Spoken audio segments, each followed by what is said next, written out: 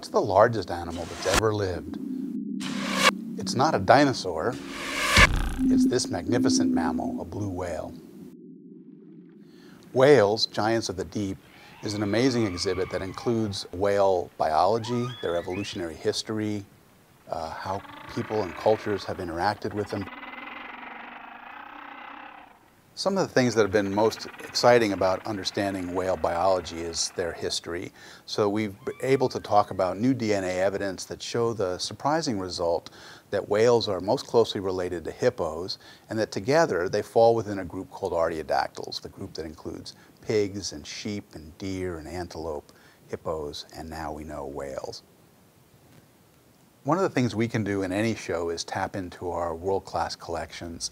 For example, Andrewsarchus, this skull behind me, is a giant predatory creature that was discovered in the 1920s, the only known skull of this animal ever discovered, and we now know that it's a close relative of whales. For this exhibit, Whales, Giants of the Deep, one of the things that we're doing is introducing material culture from the native peoples of the northwest coast, and there are a lot of similarities with Polynesia, particularly with the Maori of New Zealand. One of the wonderful artifacts that we are including in the exhibit is a Kwakwakáwakw feast dish, which features a killer whale at one end and a human being at the other end, and one in the dorsal fin itself. This is an ancestral figure named Siwidi. He transforms into a killer whale himself. He has brought back this magnificent power that will allow people to subsist and prosper. The American Museum of Natural History's ethnographic collections are some of the best in the world, especially for native North American materials.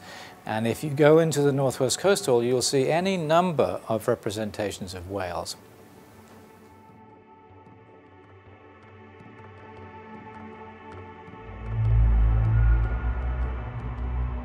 I'm really pleased that this exhibition is here, not only because we get a chance to find out more about whales, but also because we get more of a chance to find out how the Māori have related to whales over time. Here in the exhibition we have two mahi, which are the carved panels from the gables of a pataka. A pataka was a storehouse for food and would be used for whale meat, for weapons made out of whale bone. It was a storehouse for things that belonged to the chief. Also, the iconography on the mahi, on the barge boards, would usually include whales with a spiral for its head and then coming up to the tail at the peak. And this refers to the great plenty that a whale would bring. We have a fantastic Māori collection here at the museum, and many things are on display in the Margaret Mead Hall of Pacific Peoples on the 3rd floor. An interesting facet of the exhibition is that it shows whales perceived in two very different ways.